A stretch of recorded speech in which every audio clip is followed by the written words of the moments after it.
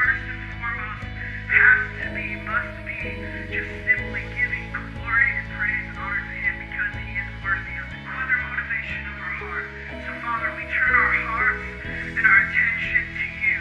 You are the object of our affection. You are the center of our attention.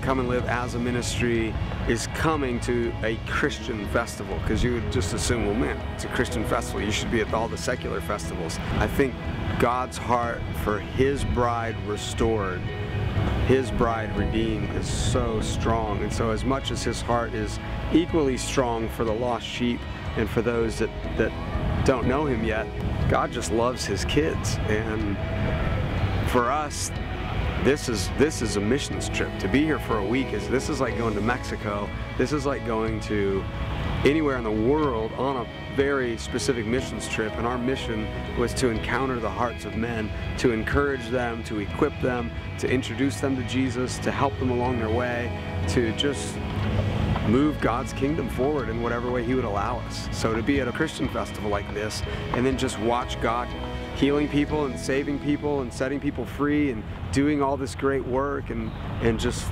revealing Himself has been a really beautiful and wonderful experience. Tonight, God, we want nothing more than to glorify Your name. You said if I be lifted up, I would draw all men unto me. And Lord, would You lift up the name of Jesus? We glorify and extol the name of Jesus.